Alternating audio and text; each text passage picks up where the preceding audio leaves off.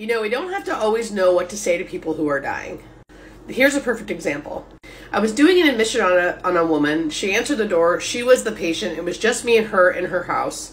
She was not really warm and fuzzy. She was kind of cold, which always makes me a little like, ugh, like I want people to like me, and it triggers my people pleasing, like whatever. And that's a whole nother video. But I say that because even though I had the urge to try to like make things better, I know better than to do that. So I just met her where she was at, and I just did what I normally do, which is educate about what hospice is and what she can expect, and then asked if she had any questions. So after I did my whole spiel, again, it was just me and her. She had warmed up a little bit, but not much. And I just said, do you have any questions? And she was silent, like just staring at me. And you know, that's uncomfortable, but I have learned enough to know that like we just sit uncomfortably in silence sometimes. That's the best thing we can do, is allow there to be space. Allow there to be silence so the person can process everything I just said. So that's what I did. I sat there.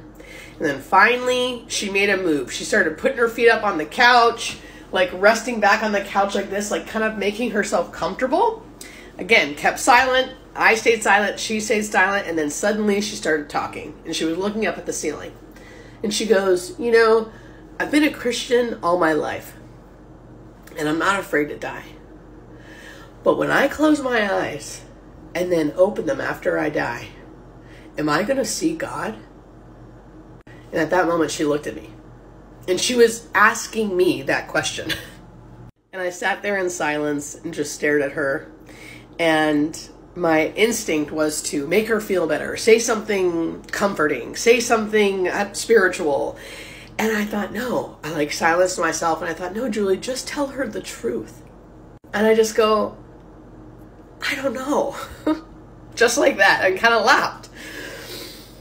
And then she kind of laughed and goes, I guess I'll find out. And again, I laughed just like that, and I was like, I guess you will. And then we just laughed together about, like, the truth will set you free sometimes. Even if the truth is scary, that we don't know.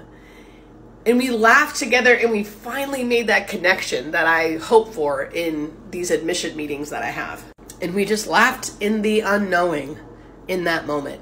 And it was a beautiful moment. I'm grateful that we both allowed each other to be silent and to be uncomfortable for a little bit, and then to be set free by the truth. It makes me want to cry now. The truth always makes me want to cry, even if it makes things a little more scary because it's the unknown. Anyway, love you guys.